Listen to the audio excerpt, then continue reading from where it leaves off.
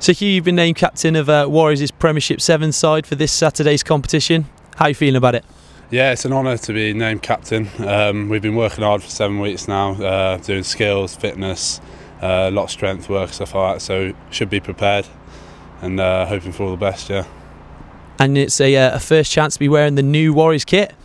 Yeah, so we had a chance to express ourselves in the new kit and go there and attack it. There's some good teams, Newcastle, Sale, Leicester, so it'll be nice to see how it goes, yeah. What really excites you about playing Sevens rugby? Well, it's just a chance for there's quite a lot of young boys just to go out there and express themselves and show with first team coaches what we can do. We're back in the Premiership now, so we want to start with a bang with the Sevens and show what we can do for the rest of the season.